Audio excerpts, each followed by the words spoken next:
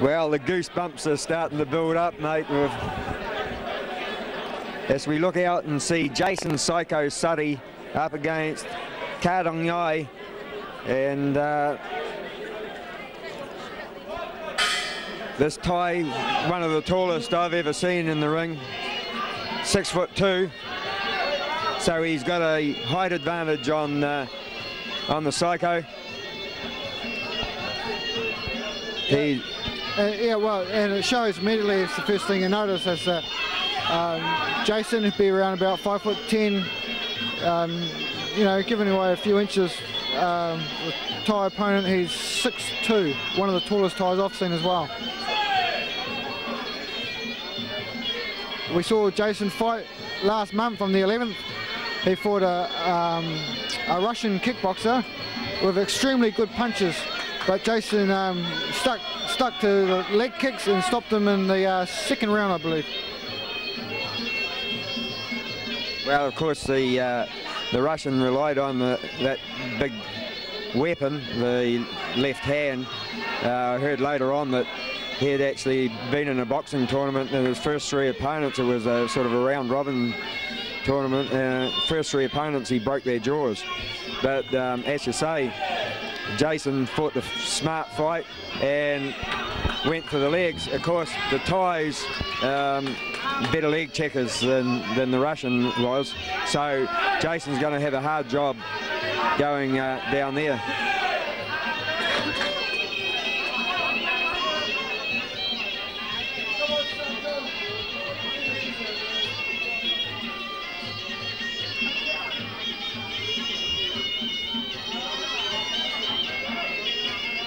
He's the Lumpini light heavyweight champion.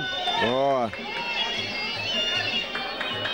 And he looks like he's settling into stride pretty early. But of course, as we all know, the Psycho, a very, very heady fighter. Oh, he is. And for the Thai opponent, to his credit, just to fight in Lumpini Stadium, you have to be at a certain standard, which is very high. And he's the champion of the stadium, and it's very competitive there.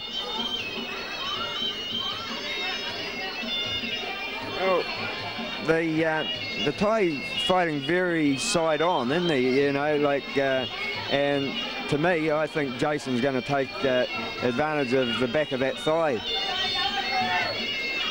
Well, he could do, but I think that the Thai guy's defense or leg checking would be pretty good. And if you kick the leg, you're okay, but if you kick the shin bone, it really can hurt you. Switching their southpaw, just trying some stuff out, find a combination to get through to the Psycho.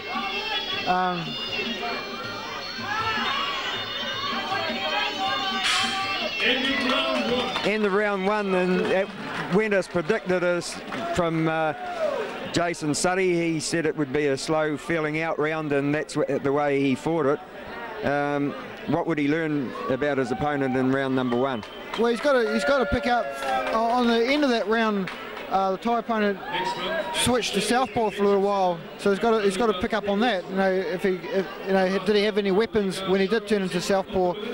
But Jason doesn't know anything about the Thai opponent. The Thai opponent may know a bit about Jason. Jason being a world champion, trained and lived in Thailand for a little while. So. Well, I know that the Thai opponents do know a little bit about Jason SUTTIE. They also knew a little bit about Chopper Chapman, not that did them any good tonight, but they had videos of these two fighters, so they have a distinct advantage. As Jason said in the interview, he come back from Thailand expecting a different opponent, a southpaw opponent. He had been training, he'd been getting down in the weight. Last night they both weighed in at 79 kgs, but as Jason pointed out, Jason had been eating 3 meals because he realised that when he got back from Thailand that he didn't have to fight at a lighter weight, so he was trying to build up. The Thai obviously would have been coming down to get to the fight weight.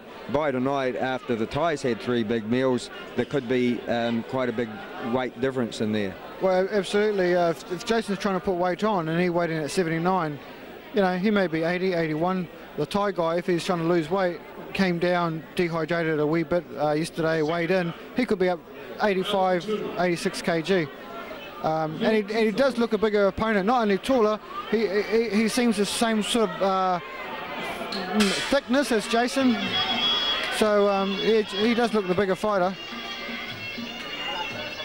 Well, I guess we're about to find out what Jason Psycho Suttie learnt, because he said he was going to have one feeling out round, and that's been. Both boys started round number 2 with very, very heavy kicks.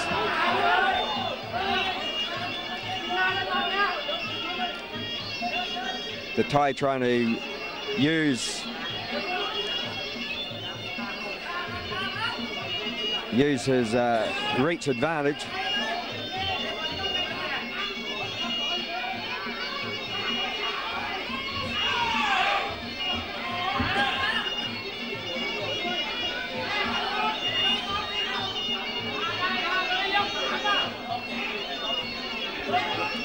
Oh, good kick from the Thai. Jason goes downstairs, works the body. No elbows, of course. Oh, good combinations. The Thai come back with a good right hand of his own.